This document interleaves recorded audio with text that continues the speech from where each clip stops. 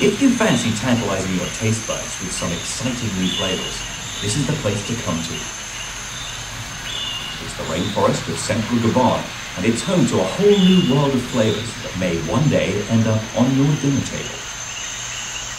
As exotic foods become commonplace in our supermarkets, there's tough competition to come up with something really different.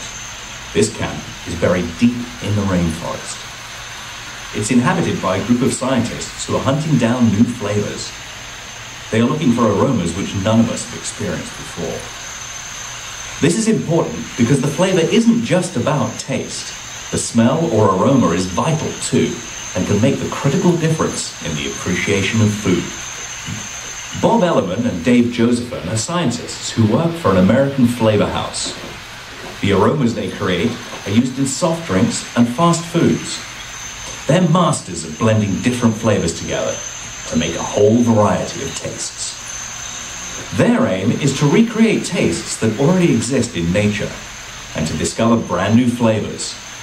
And their search is taking them to places never explored before.